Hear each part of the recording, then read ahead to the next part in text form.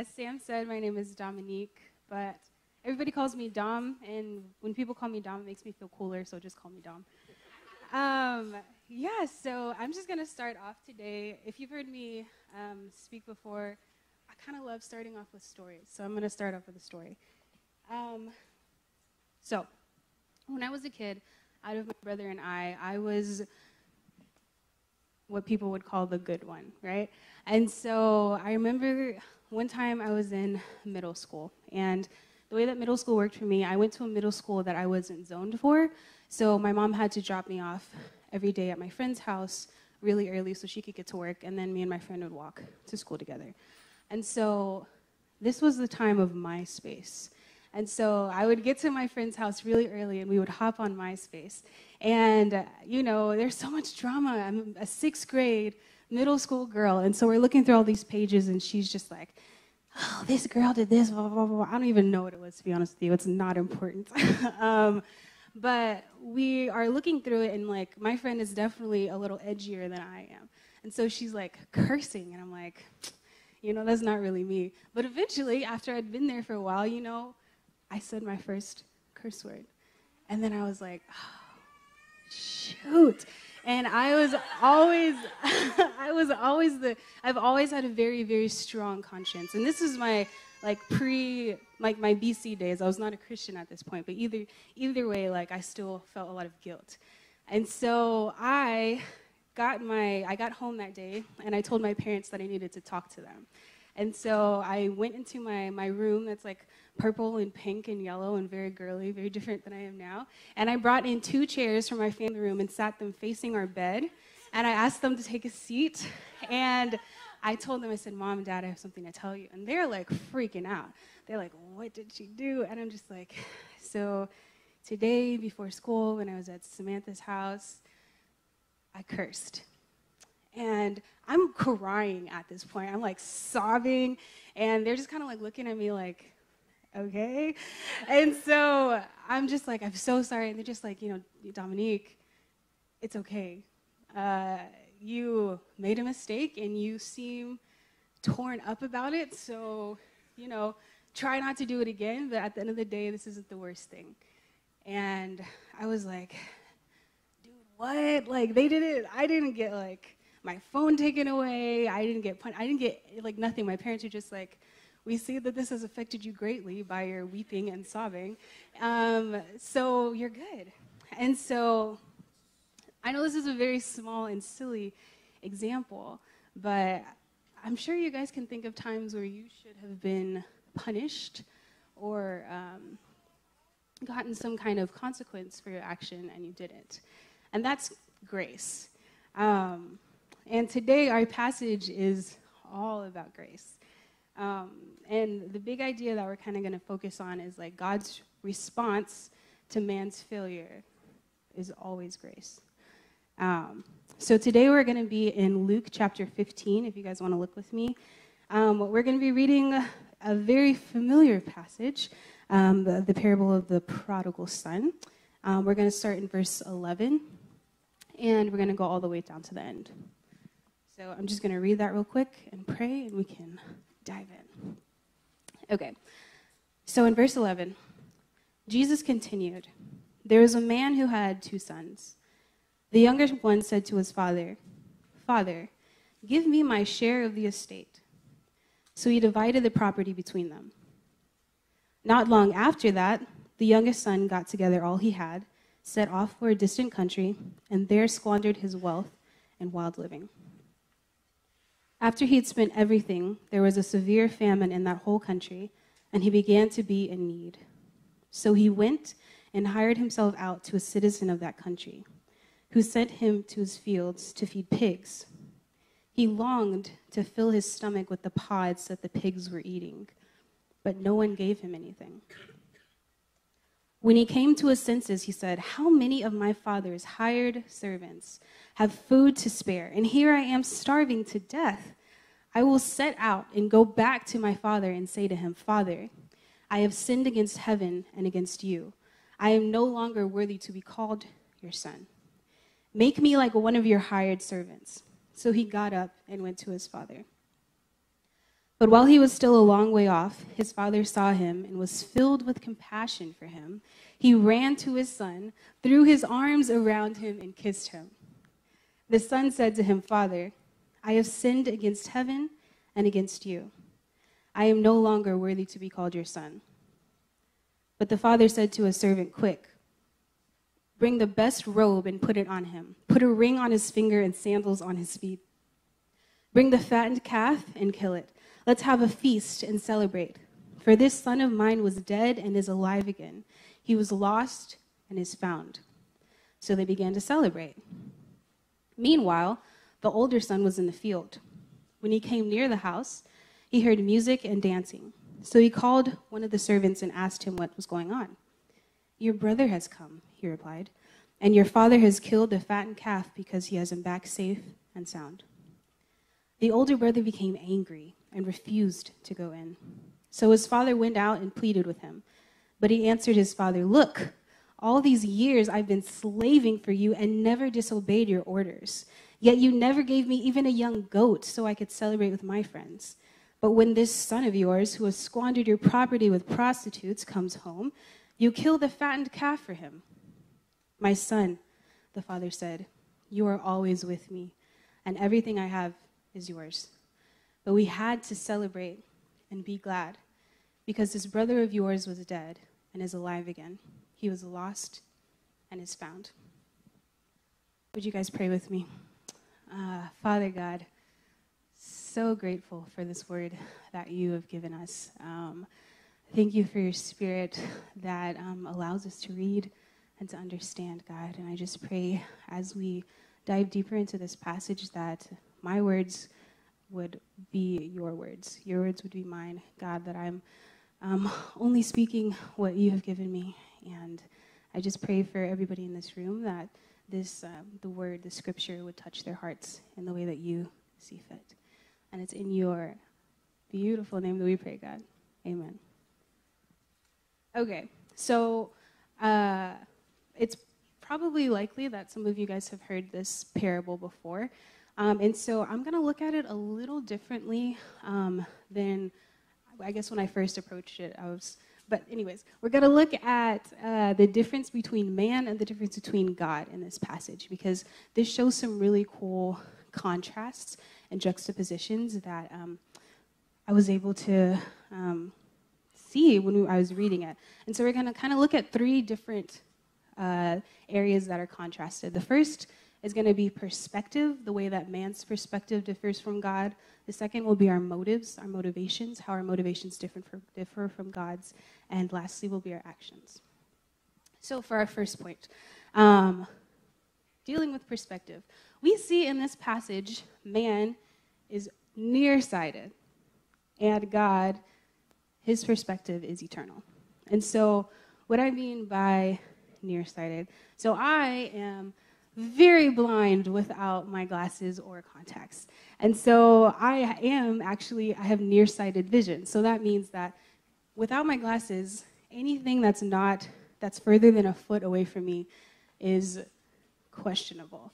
If I was up here preaching and I did not have contacts on, I would not be able to see any of your faces. And so basically this nearsighted definition is like in my own power, without the aid of my glasses, I cannot see further than a few feet in front of me. And so when I say that man's vision is nearsighted, I mean the same thing. In our own power, without the help of God, it's really hard to have an eternal perspective. But let's look first at the two sons and see how their perspective is nearsighted. So let's look at the youngest son first. So in the son's departure, he was very nearsighted in the way that he was just focused on how he was feeling here and now. He had probably lived on his father's land and worked the land for his entire life, and he was bored with this simple life, and he was like, you know what? I am ready to turn up. And so he's like, I want something different right now, and I'm not getting it from here, and I'm not going to think about what this could lead to in the future. I'm just going to focus on the here and now. And so that focus that's not looking forward at all led him to make this choice that was not a great choice in the beginning.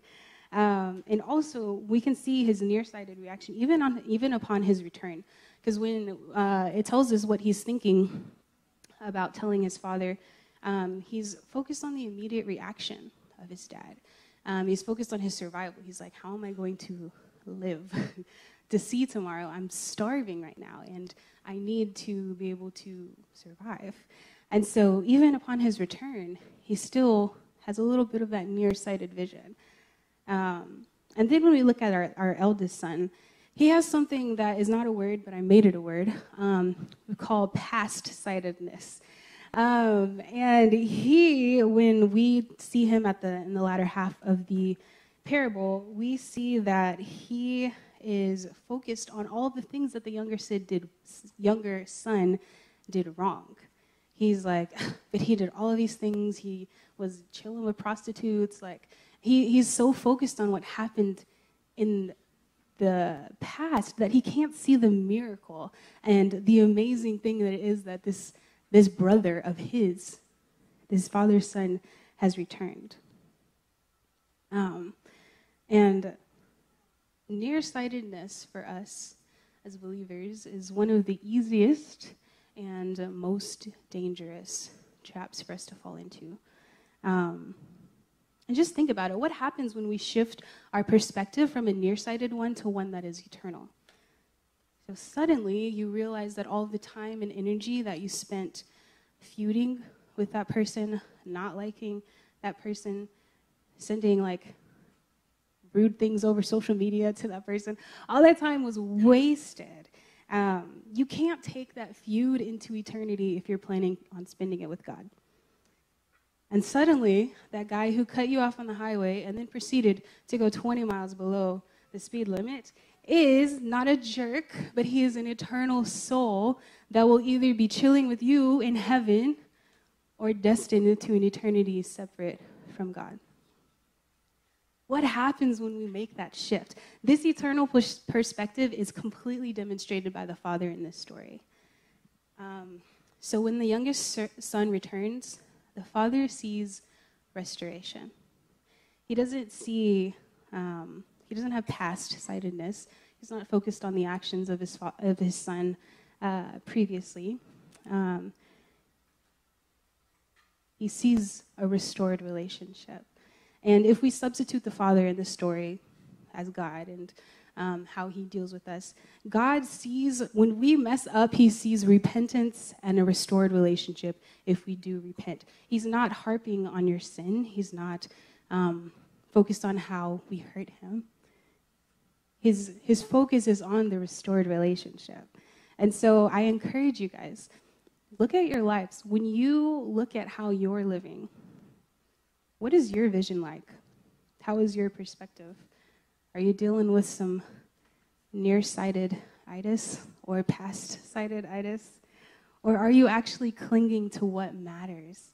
When you're dealing with people that are hard and that are difficult, are you clinging to what matters in that? So, first point is about our perspective. Man is nearsighted. God's perspective is eternal. The second point, we're going to talk about motivation. So in this passage, it's really easy to see how man is self-serving and God is selfless. So motives are tricky because we can do lots of good things with terrible motives. For example, when I was a kid, I'm an older sister. And so my younger brother, we didn't get along that much. And so when I was nice to him, it was very noticeable. And so, for example, I would do lots of like seemingly nice things with real shady like motives. And so, for example, if we were in line for like food or something, and I was in front of my brother, and I could like count the number of people and then count the plates that were there. And I'm like, the plate that I'm going to get is like smaller than the plate that he's going to get. So in my kindness, I let my brother get in front of me because I'm like, hey, bro, I love you, and you deserve to go first. I did not care about him going first. I just wanted the bigger plate of food. and so and I say that, and it's like funny, but it's also like, geez, Dom, you are so selfish. And I like that's still something. I'm not gonna lie to you guys. It's still something that I struggle with. Like, it's something that it's just natural for humanity. That's something that we struggle with, and so this is also something that the brothers struggled with. So we see, looking again at the youngest son. So when we talk about inheritance in this culture, it works in a lot of the same ways that ours does. When someone dies, their material possessions are passed off to either next of kin, or if they have a will, whoever they've specified in that will. But in this culture, family had an enormous meaning and value. And so you did not get no parent is giving their son an inheritance just because they ask for it. In fact, for the youngest son to even ask, Father, give me my inheritance, is the equivalent of him wishing him dead. And so that is incredibly selfish and disrespectful. And it's ironic too, because with the youngest son wishing that his father would metaphorically die so that he could get his inheritance, it actually revealed that youngest son's own spiritual death. So we have an incredible amount of selfishness that is there, and even more so than we might interpret it as today, because we just don't have the same cultural stipulations. And we also see extreme selfishness in our eldest son. He refuses to celebrate with the youngest brother and with the father and with the rest of the household, because his desire at the end of the day is for his own glorification. When I read this passage, and maybe it is like this, maybe it's not, but I have like the visuals going on in my head, and so I just imagine like the older brother kind of like pouting, and I'm just like, dude, you're like a whole adult, like why are you pouting? But he feels self-righteous, and I'm not gonna lie, if I was in his shoes, I don't know that I wouldn't feel the same way. Like if I've been laboring and like doing what I think is good work, and somewhere along the way I was doing that so that I could be recognized. If I don't get recognized, I'm gonna have my feelings hurt. And so it's understandable. And it's also sad, because when he's talking to his father, he tells him that this son of yours. So that language, this son of yours, he's taking that relationship and like cutting it off from himself. He's like saying, it doesn't belong to me, not my family, this son of yours that you've claimed, that you've reclaimed. And it's even a little bit mocking of what the father says in verse 24, because he says, this son of mine was dead and is alive again. He was lost and is found. But what's crazy is that when the father responds to him in verse 22, we had to celebrate and be glad because this brother of yours. And so God is, even in these words, like we're seeing his focus on relationship being restored. Even if you don't want it to be restored, if it should be restored, God is in the business of doing that. And this eldest son's just disrespect almost of his father in demanding his own glorification, his own party with his friends. It's ironic too, because this disrespect of his father goes against his argument that he's honored his father so well. And if you put yourself in the father's shoes, this has to be heartbreaking for him. He goes from tragically losing one son, who wished him death, to getting him back miraculously, rejoicing, and then slowly losing the other one. But we don't see him holding that hurt against his sons, because the father in this story, as well as God, they're selfless. First of all, he gives the youngest son his inheritance. Like I said, the cultural implications of this are huge. He could have easily, after he made that request, been like, no, you're not getting this inheritance, and you're banished from the family. He could have like excommunicated him from the family, so to speak, but he doesn't. He gives him the inheritance, and this shows his selflessness, because this father was so tuned in to his children, so tuned into his youngest son, that he knew that giving him his inheritance and allowing him to leave would hopefully prevent him from going even further than if he refused. And that's that eternal perspective, right? We're looking at what will the consequences of my actions be years from now and into eternity. And the younger son, when he returns with his tail between his legs, the father's focus is not on himself. The text says that he was filled with compassion. And that is a huge thing. If you have been tragically and painfully separated from your child because of their own doing for years, to be immediately filled with compassion is a supernatural thing. Like that's not normal, that's not natural for us. He ran to his son and he kissed him. He kissed his son, and then he threw him a party. Little did the younger son know that if he would have just stayed, he could have had his own turn up at the house. But he didn't do that. And so at the end of the day, we see that selfishness honestly doesn't benefit anybody. It didn't benefit either the sons nor the father, but the selflessness showed by the father benefited everyone. And the third point is talking about actions. And so this is a hard one for me because this is just hard because I see so much of myself in the older and younger brothers at this point. So man is very much works focused. We're focused on the things that we do, while God is grace focused. So when I say works focused, I mean somebody who believes that by doing enough good things all the time for whoever it is, whether it be God or whatever, you can kind of earn your way, in a Christian sense, into salvation. You can earn God's grace, you can earn his love, his favor, all of these things. And so Bible study turns into not a joyous thing where we can learn about God and just increase that relationship. It turns into something that's on a checklist that I have to do to make sure that I'm going to get into heaven at the end of the day.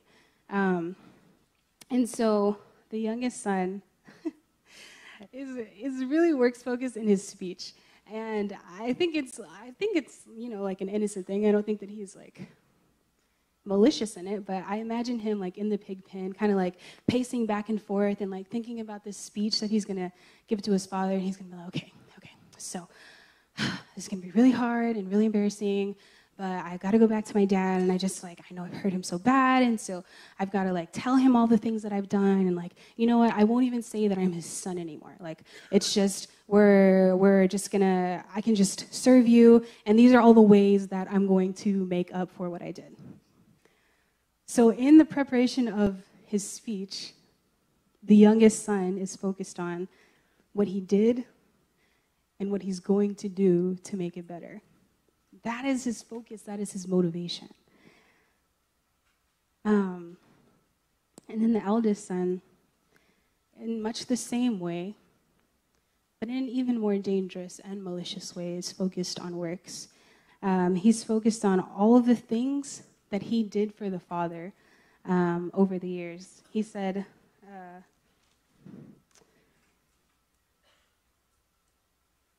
look, in verse 29, all these years I've been slaving for you and never disobeyed your orders. I did all of these things right, Dad. I did all of these things right for you. But you didn't even give me like a small little calf or goat that I could use to have a party with my friends. And the malicious part about it is that he doesn't even stop there. He doesn't even stop at talking about the things that he did. He talks about the things that the brother did. He starts pointing out all of the things that the youngest brother did to disappoint their family. He feels slighted. and he feels like he's not getting what he deserved because he has a list of all of the things that he's done and compares that list to all the things that the brother has done. They have a good column and a bad column. And if you look at the list, he wins. But that's not what the Father is focused on.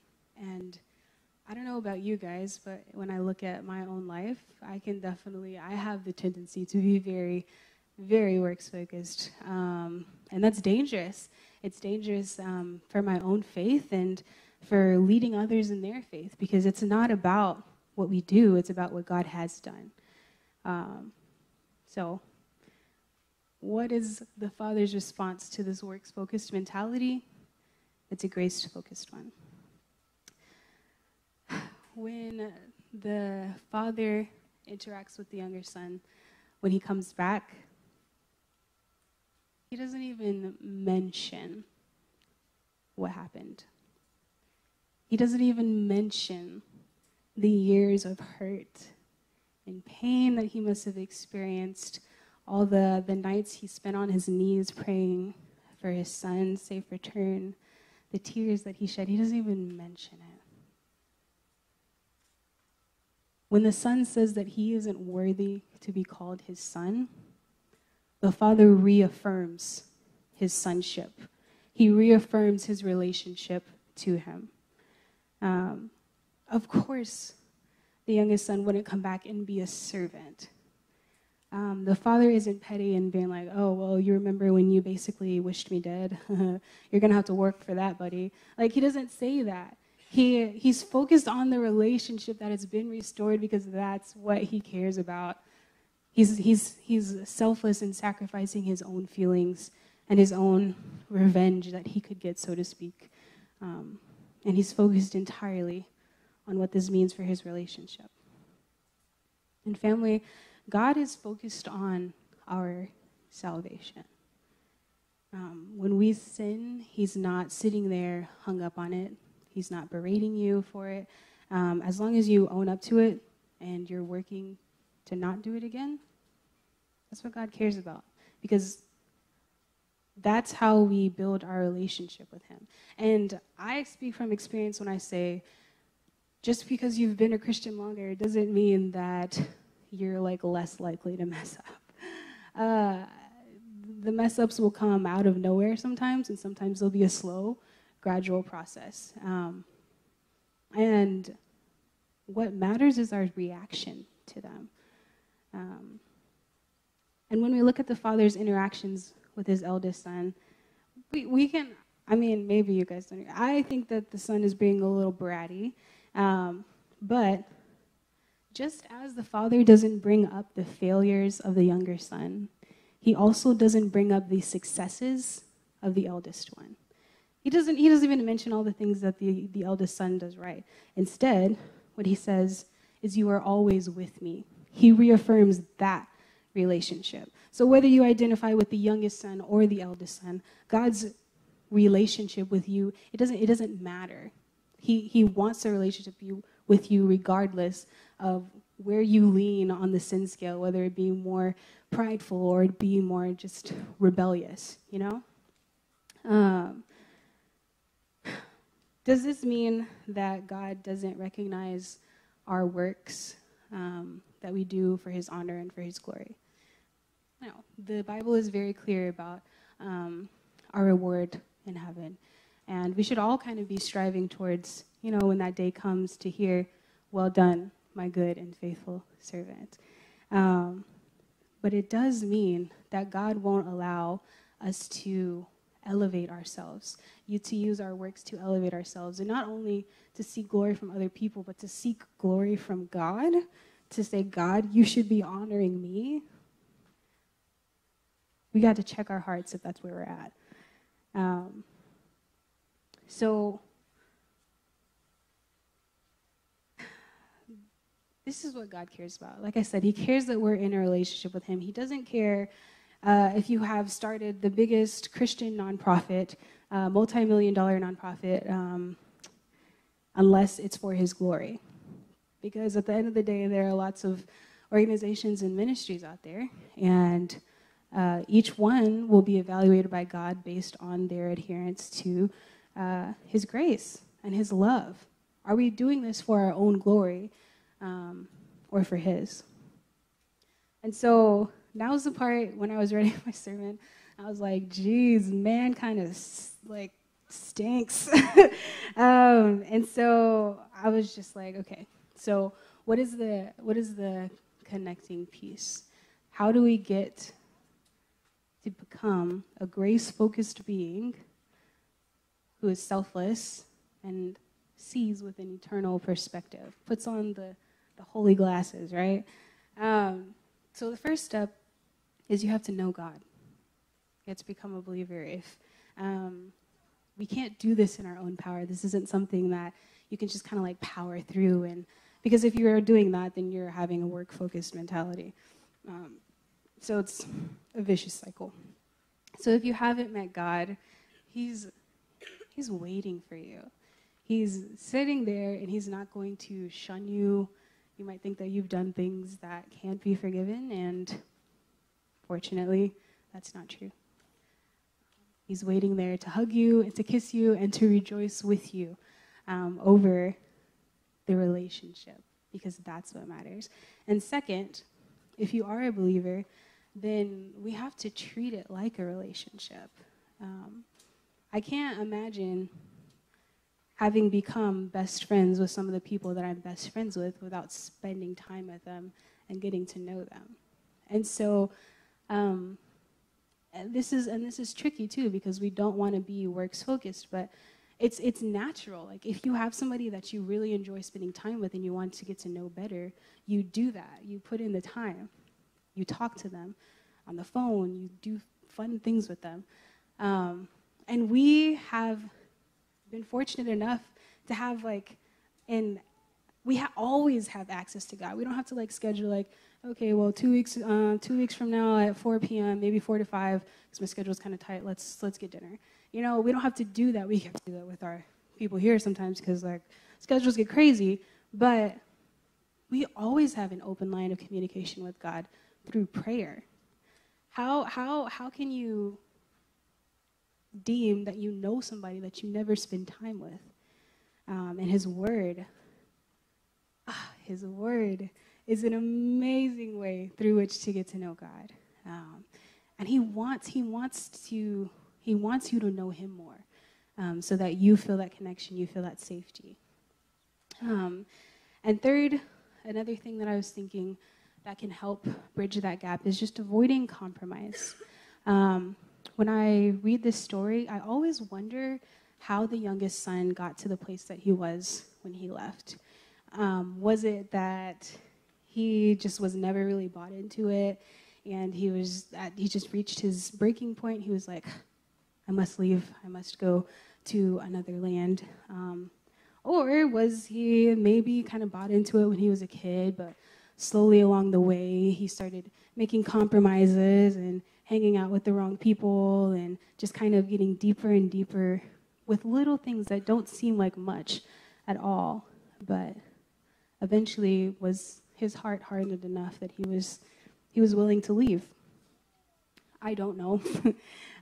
It is a parable, so who knows if this is actually a true story. But either way, it's really easy to do that. And when you become a Christian, it's easy to have those compromises. So, maybe I will look for a little longer at that brother or sister that's really attractive. And maybe I will start looking at inappropriate images online. It's no big deal. I'm not doing anything with anybody. And then, maybe this website is the website that I'm going to spend all my time on. And then, this chat room. It just spirals and spirals and spirals. And so an easy way to avoid that is to be in community with people who love you and who will call you out and who will pray with you and walk with you through your struggles. Like this parable, God isn't focused on the ways that we messed up. He's focused on a relationship. And so to have people around you that can pour into that. And if you're a Christian at all, you should have somebody that's a little bit further along on the journey than you, pouring into you. And then God has given you all of these gifts and this love. He doesn't just give you this relationship for you to just sit there and be like, God, cool, which is really a cool part of the relationship. Don't get me wrong, but we're supposed to be using our gifts and loving those people well. Maybe you know somebody who's going through something really hard. How are you speaking into them as a believer? So these are not all the steps by any means. There are several ways that we can get closer to an eternal perspective, a selfless motivation, and a grace-focused action mentality. But I just encourage you guys to think. So as we kind of come to conclusion, I just want to wrap up and say, and just kind of like go back over it. So, man, nearsighted, selfish, and works-focused. These are just our natural tendencies. But things really do begin to change when we encounter a good Father. You don't come face to face with and interact with that kind of grace, and it doesn't change you in some way. And so praise God for that. Praise God for that.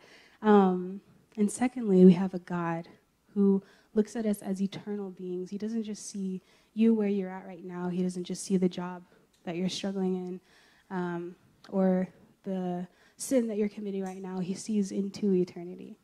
And he wants that relationship with you. We have a God who is selfless, who's going to put our relationship with him above the ways that we have hurt him. He's not going to hold on to that if we ask for forgiveness and repent. And we have a grace-giving God. We don't have a God that berates us when we make mistakes.